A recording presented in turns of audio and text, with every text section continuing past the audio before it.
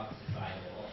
No, that's again an open problem. It's an open problem. Yes, it's open, but it is known that you can prove it cannot be proven or disproven. Then that means you know can be capable as proof. No. I'm not saying you can refute the disjunction of it. That's what I'm saying. The information is provided. This is the subtle point. It is not the case that it refutes it. It's just it affirms it. Okay? It is positively irrefutable. That I know. That's a theorem. You're going to prove that. Okay? Okay, but that's a different thing. Okay, so that is for sure. Okay?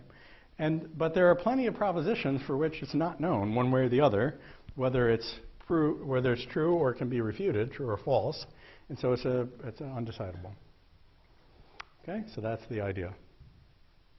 So that's the, I don't know a better way to explain that beyond that. Yes, in the back. Go to second order, then if you put that for all A, if you go to second order, if you put that for all A quantifier to the inside. That's what's going on here. Yeah, if you put it to the inside, then it's not provable, right? Well, I don't know. I haven't. So double negation of for all A or not A. That thing is not. Am I right? Do you think I wrote the wrong thing down here? Now I have to think about it. Frank, did I There should be the same. I think you can do it with the 4 There should be the same because you can get rid of 4 knots. No, because I think you have the Huygens paradox or something like that, and that will exclude it, but I'm not sure.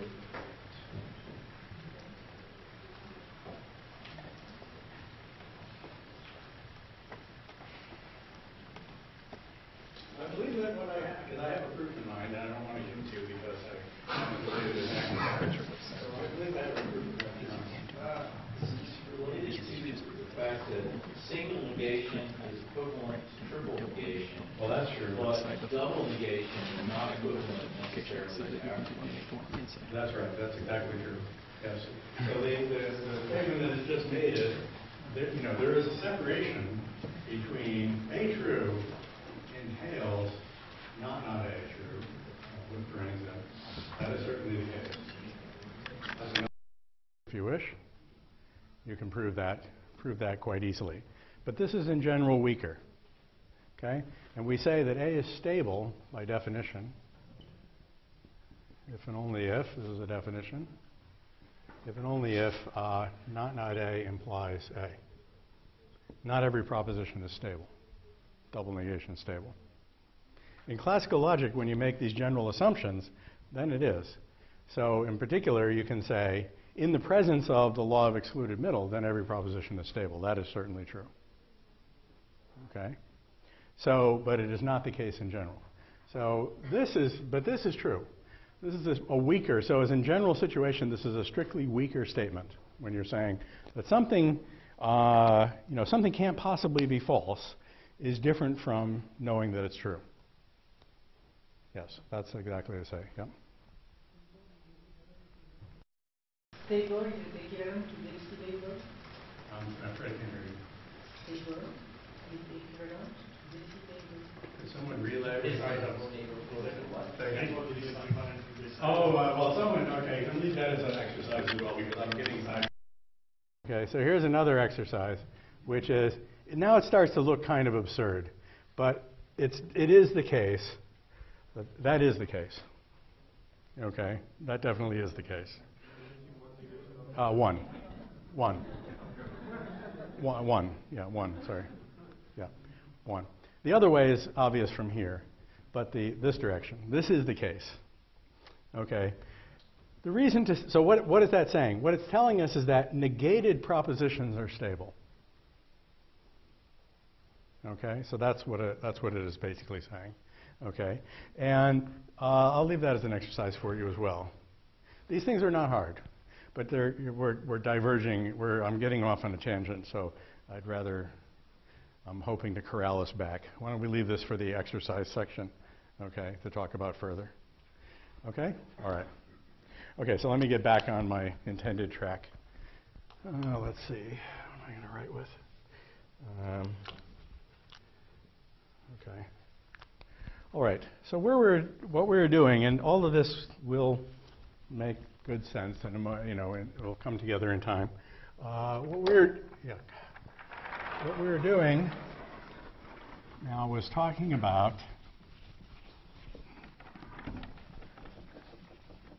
various notions of equality. I'll just remind you, and there's a reason why this, I want to remind you because it's very essential to what comes next.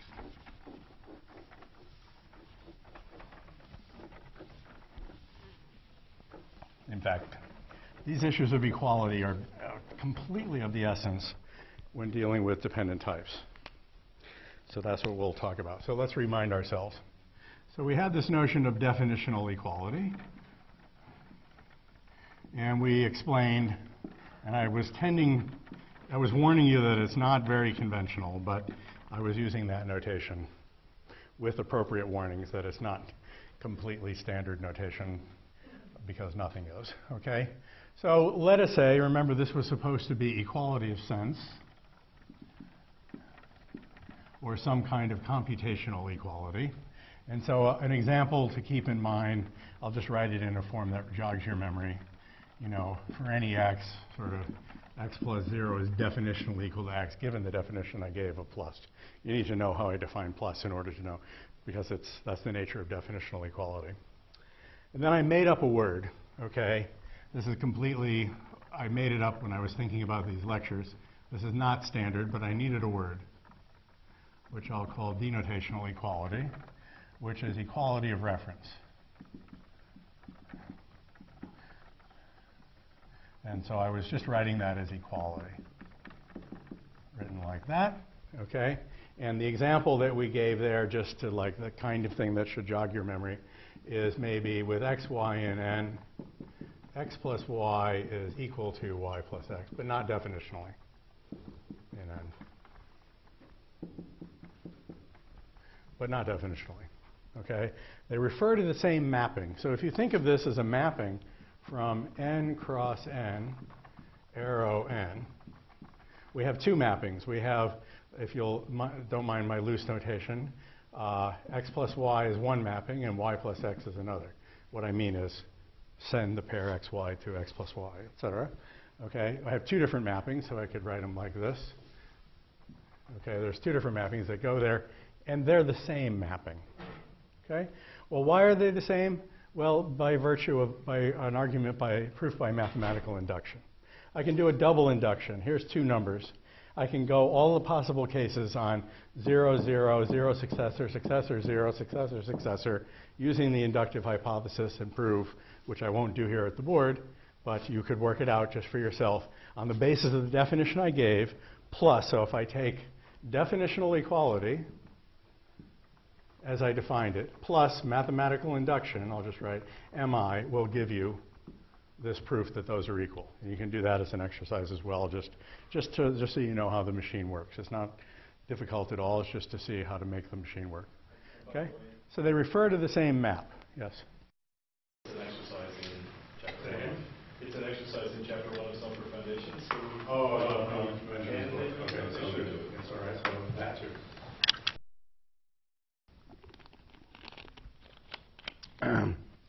Okay, so that's like, I find this like handy, like heuristic thing to remind me which thing I'm talking about. And then we're going to have a notion of equivalence. And this is going to come up a little bit later, weak equivalence or homotopy equivalence, and this will come up later. But an example of this, it'll be the notation I'm going to use when I motivate this is going to look like that, okay? Which is, an example of this would be, and this is going to be, this is supposed to be homotopy equivalence or weak equivalence. And the way we're going to do, what this is supposed to mean, an example of this that we can do is the following idea. It involves the easiest example to motivate, there are others, but the most simple one you can possibly think of is to think of isomorphism of sets, which is bijection of sets. So an example would be that we can take 2, which is 1 plus 1, true or true, the Booleans, defined using type theoretically as 1 plus 1. 2 is isomorphic to 2 in two different ways. Via the identity, I'll just write it over here, and via the not function. Okay? Because there's not is just swapping true and false, and it is its own inverse. Okay? The identity leaves them alone. Okay? So we have two mappings. So we have, here's 2, here's another copy of 2. We have this mapping, and we have this mapping. Okay, which crosses them up. So these sets are going to be isomorphic, but there are two different reasons why they're isomorphic. So the way we can write that is we can really say, my notation was too cute, so let's write it like this. Okay. If we had a type of sets, then 2 would be a particular set. It's 1 plus 1. And identity and not are forms of evidence that these are isomorphic types.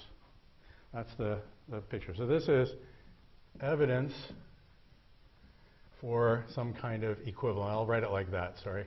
And this is for equivalence. The notation is, again, not fixed, but something like that is usually the way it's written. Okay, looking like that. So that's evidence for equivalence. Okay, we'll come back to that a little bit later. But the thing I wanted to get across here, and this is a semi-oblique answer to a question that was asked in this morning's session, which is the idea here that the thing that is going on here is that I have generalized this idea of equality to one of equivalence in which one has evidence for the forms of equivalence. And the thing that is going on here is that this is a particular resting point. Okay, this is a particularly useful point that applies to what we will end up calling discrete sets. So I think I'll wait until I explain that remark fully a little bit later. But the thing you want to see just superficially is that we state this just as a proposition. M is equal to n colon A, just as a judgment as it is with no further evidence. The reason being that the only form of evidence is a trivial token which represents reflexivity, that these are the same map. And here we have some other forms of evidence that is other than identity or reflexivity, like negation, which is a different reason why two things can be considered equal. Here there's at most one thing. So the idea is that we're suppressing the trivial evidence, which is always reflexivity. And this is what is related to, someone asked me about OTT, and it's related to OTT, or the identity. It's related to that. Okay? So I'll come back to this a little bit later, but that is the idea that's going on here. Really, this is an instance of that in which alpha is always reflexivity. But it's customary to just focus on this, because in certain restricted low-dimensional settings, that's the way it will come out. In low-dimensional settings, then this is perfectly adequate for itself. In higher dimensions, you need something more. So what I'm doing is I'm trying to establish a framework that scales to higher dimensional type theory. That's what I'm doing. So this is a new development in the last couple of years, and I'm trying to do everything in a way that is consistent with those developments. So that's the idea about it. Okay, so why do I make such a big deal about equality? What does that have to do with anything? Well, first of all, it is an interesting question to talk about. Excuse me, Eugene, allergies. It's an interesting question to talk about when two proofs are equal. But what I'm going to do with the theory of dependent types is a situation where whether two proofs are equal or not is of something of prime technical importance, not merely of intellectual importance. Okay, so you can have it at the propositional level. It's just an intellectually interesting question, that whether two proofs are equal and to understand when they should be equal. When we pass to the theory of dependent types, as I'm going to do now, it becomes something that is of technical importance and not just merely intellectual importance. Okay, so here's what we want to do. Okay, so what have I done so far, just so that we know? So what I've done so far, just to remind you yet again, we're focusing on type theory, and initially what we've done is we've set it up as a notation for proofs. But equivalently, what we can do is we can think of type theory as being a catalog of a variety of notions of computation. Okay, so we introduce various forms of type structure. The type structure determines the programming language features. So, for example, whether you have higher order functions amounts to saying, do you have exponential types? Okay? Whether you have structs or tuples amounts to saying, do you have Cartesian product types? Whether you have choices or multiple classes of data corresponds to whether you have sum types, and so forth. So in other words, a programming language is really just a collection of types, right? The type structure determines what the language structure really is. So what people have said is that the idea of type theory is it's a theory of constructions. It's the things you can build, your little tinker toys that you can build with to do your math or equivalently your programming. So type theory is a theory of constructions. From that point of view, logic is an application of type theory, because there are particular constructions which correspond to proofs. But there are other constructions, like of the natural numbers themselves, or of geometric objects, that don't correspond to proofs of particular propositions. They're just mathematical constructions. So what we're doing is we're interested in the general concept of what is a mathematical construction. Okay, and that's where the terminology calculus of constructions comes from, by the way. Okay, this is the origin. And in fact, that's why intuitionistic logic is sometimes called constructive logic, or the doctrine is sometimes called constructivism, because Brouwer emphasized the idea of a construction in the sense I'm describing. And in fact, Brouwer's dictum is the idea, the principle that mathematics, rather than mathematics being sort of a further development of logic, that is, mathematics builds on logic, that it's the other way around, that logic is just a particular corner of mathematics. And I would say, from a modern perspective, actually it's just a particular corner of computer science, because math itself is just a corner of computer science. Okay? No, that's the idea, because computer science is based on the idea of constructions in computing, and Brouwer's point was you can build all of mathematics on the idea of construction, which is the idea of computer program. So really, it's all computer science. Okay? Computer science is the queen of sciences, if you ask me. Okay? It used to be people thought it was math, but it's not. Okay? It's actually computer science. So that's the thrust of what we're trying to do here in talking about intuitionistic logic. And this is the reason why I have the point of view that the structure of programming languages is not up for grabs. Okay? It's a matter of scientific discovery. It's not like, oh, whatever, you know, some guy or gal somewhere who's very charismatic comes up with some crazy-ass thing and therefore it's good. Okay? That's like not what we're about. Okay? So it's like a different perspective on what programming languages are about. Okay, so what we've done so far is we've set up, well, propositional logic. So these are kind of elementary constructions, various kinds of constructions. So these types. So what we have is the empty type 0, we have 1, we have A cross B, A plus B, A arrow B, okay, which in logical terms are false, true, conjunction, disjunction, and implication. Okay? So this is what we have so far, and all the terms associated with it. So that's a good bit of stuff. But now there's going to be some other stuff. And the thing that I want to talk about here is the notion of family of types.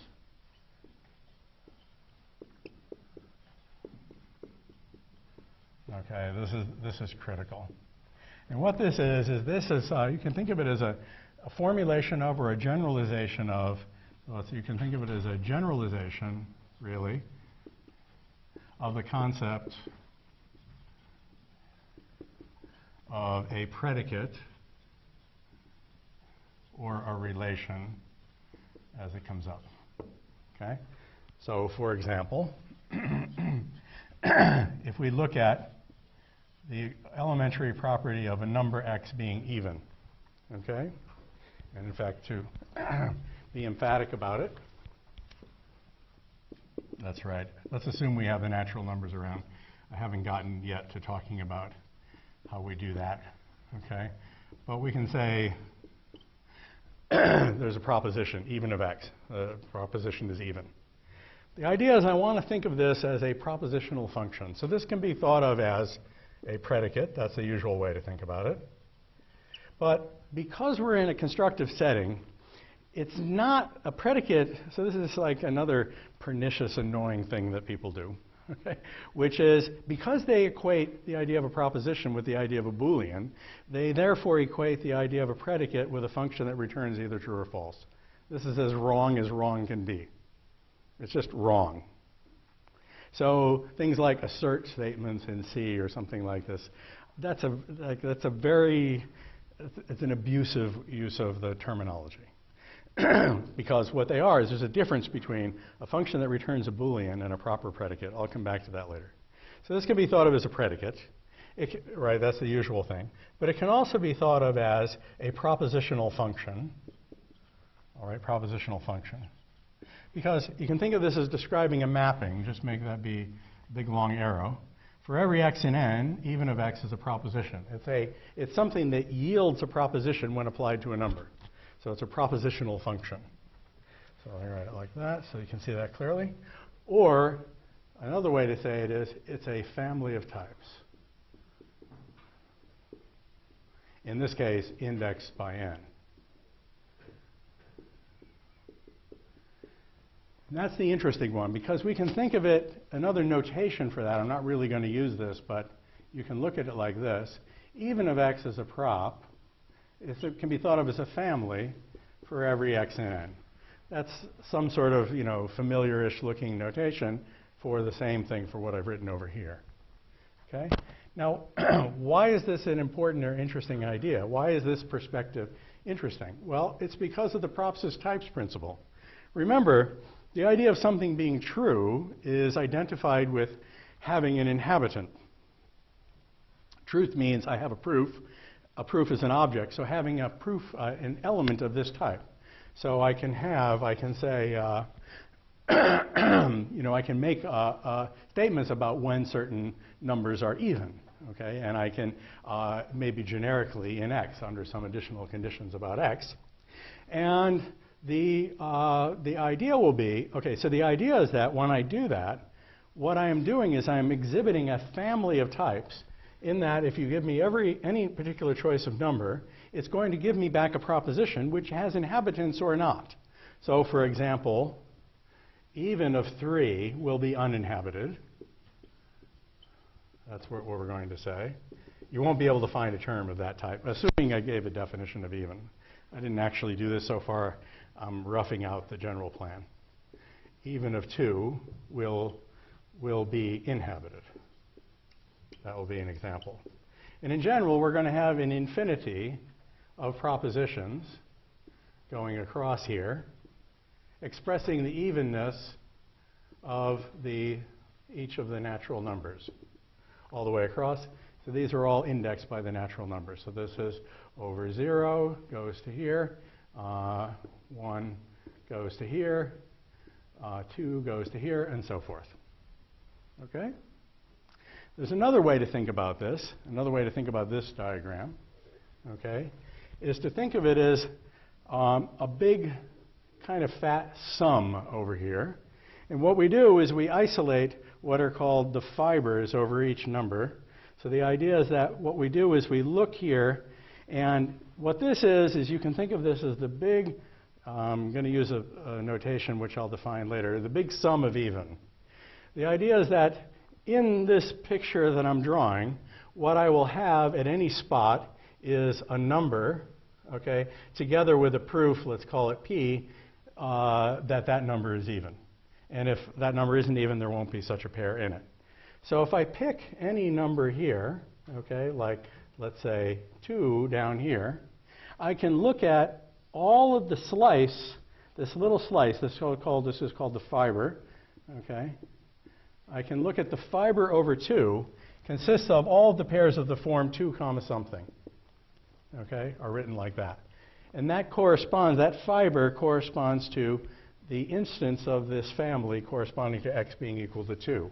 And if I want to look at the instance of the family corresponding to x being 3, it'll be that fiber, and there'll be another fiber all the way over for each of the numbers, whichever ones we want.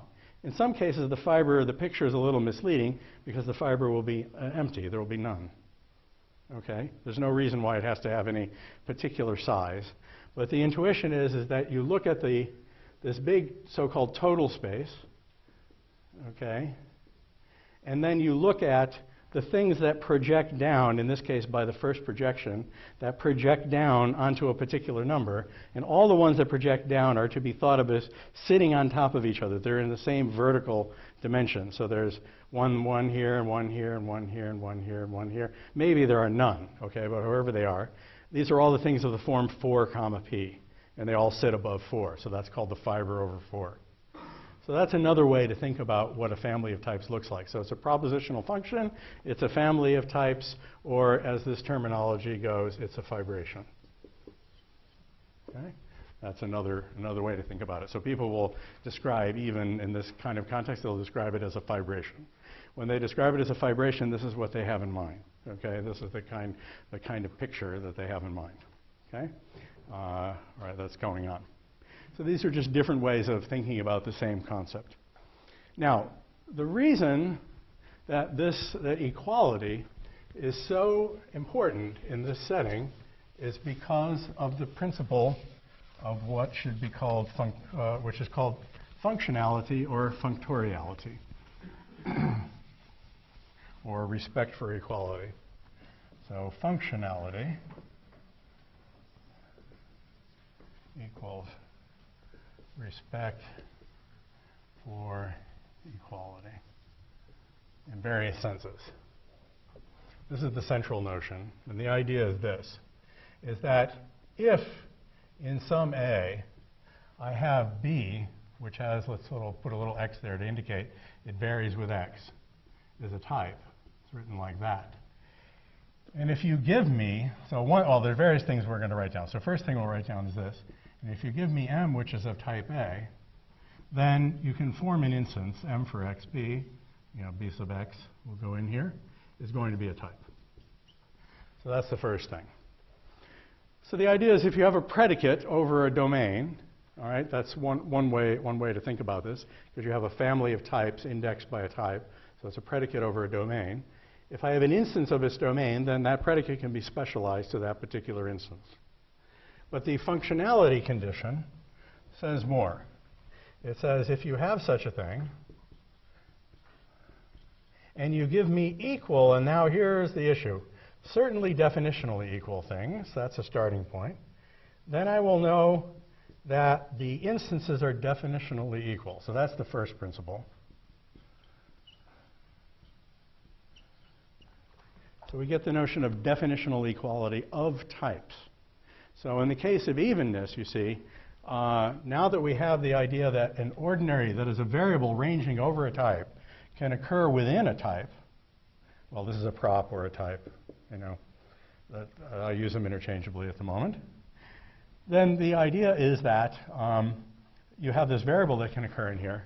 So if I give you definitionally equal instances, then they are going to be definitionally equal types. And the importance of being definitionally equal types is that typing respects definitional equality. Okay, so I assume you've written this down. So let me write down a few things now that we're starting to establish some fairly large machine now. So let me try to be careful about writing everything down properly. So we're going to have the idea of gamma being a context. We're going to have the idea of definitionally equivalent contexts. We're going to have the idea of a family of types indexed by gamma. And we're going to have the idea of definitionally equivalent types, families of types. And we're going to have the idea of an element of the type and the idea of definitionally equivalent elements of that type. This is the most basic setup that we need. Okay? So this is the framework. the most important thing here at the moment is definitionally equal types classify the same elements. So let's write B here, A, if A is equivalent to B. This is important. Okay? So definitionally equivalent types classify the same terms. So if you can show that two types are definitionally equivalent, then if you have a term of the one type, then you also have a term of the exact same thing is a term of the other type, of B. Okay, so that's a central principle. Now, I haven't told you what exactly are the principles of definitional equality of types, other than by a substitution. So there are substitution principles going on. So and I use them here. Okay, so I used it here. When I substitute for x, I get a type out of the particular instance. So in general, right, we're going to have substitution rules that look like this. With x is in A, if I know that B is a type, then I know if M is in A, it's related to this thing, then I know that M for x, B, is a type. Those are instances. Okay? I have a quick question because I don't really understand. Type is a particular type? No, it's just a judgment saying this is a type. Like early on I said something is a prop. I'm now doing everything in type speak. Okay, I can do it in prop speak if I want, but I've decided to settle on constructions as the central notion. And so I'm doing everything using type terminology. Okay. So we have basically two different kinds of judgments. We can say that. Yeah, there are three kinds of judgments. Something is a context, which I haven't fully explained yet. One is A is a type, and M is a type A. Okay. Plus, there are associated definitional equivalences. Okay. So these are important. But I was trying to motivate them by like of this predicate. And then the other rule, I won't write it again, is this rule. So this rule, so that rule is this rule, and then this rule as well. So if you wanted to really write it out fully, it says if you have a family of types B indexed by A, and if M and N are definitionally equal index elements, then the types you get back are definitionally equal. That should be B.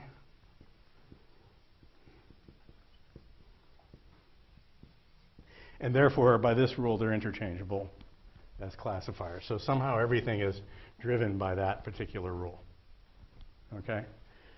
So that starts to be the beginning. This is the beginnings of it all, okay, of the idea of dependent types. Now, I sort of acted like even was a primitive notion. In fact, it'll be definable, but it needs a little machinery of inductive definitions that I don't have yet. So I'm going to be a little loose about exactly which are the things, except in one case, which is coming up next. Okay, we'll do that. I'll talk about the identity type. Okay, so let me check for a minute what's going on here. I want to make sure I say the right thing here. Right, okay. I have to figure out the right moment to bring this in. Okay, so this is the general theory, and so my first point is, as soon as you have the idea of family of types, so this is expressing the idea of a family of types, because gamma is, what is gamma? Gamma is a bunch of declarations of variables. So gamma generally has the form x1, a1 through xn, an. So that's the notation. I mentioned that before up here. Okay, so that's the idea. So what this says is that this is a family of types indexed by the variables in gamma. So we have, as I mentioned, if x, so let's do another one. Let's say if x, y are in n, those are two variables, then maybe x less than or equal to, and I'll just write the n on there just to be, or I'll put it over here. It doesn't matter where I write it. Let's put it here. Okay, is going to be a type. So that is an example of a relation. A relation is a two-argument propositional function, or a family of types indexed by two variables, right? For every choice of x and every choice of y ranging over n, I get back a type. The type of proofs that x is less than or equal to y for that particular choice of x and y. Okay? That's what's important. So the thing that I'm trying to inculcate in you is to stamp out your Boolean prejudices, okay? Predicates don't stand for like a Boolean. That's like, you have to undo that thought, okay? A predicate is a family of types. And what you do is when you instantiate it, what you get back is a classifier, which is the classification of all the proofs of that instance of the family, okay? So from this being a predicate, I will know, therefore, that 3 less than or equal to 7 is a type. It's the type of proofs that this number is less than that number. Okay? This is the way you must think constructively. There's no other way. Okay? You must think in those terms. As soon as you start getting used to that, then a lot of things will make more sense to you. And in fact, the power of this thinking is to be quite honest, breathtaking. In the course of my career, I've had some of the most astonishing experiences that are kind of hinge on this kind of constructive perspective. So I think that is the thing to get across. Okay, so you're with me so far on that? Okay, so 3 less than 7 is not a Boolean. It's a type. All right. So, yeah. Oh, absolutely, yeah. So there's another type. Let me just erase because I don't have enough room. That's also a type. It will not be inhabited. Okay? You won't know a proof of that type. Therefore, thought of as a proposition, you will not be able to say that it's true. Okay? So that's the idea. Yeah, so it's the inhabitation of the type. I mean, that's the thing that matters because this goes back to my basic principle of true means I know a proof. Equivalently, that the type associated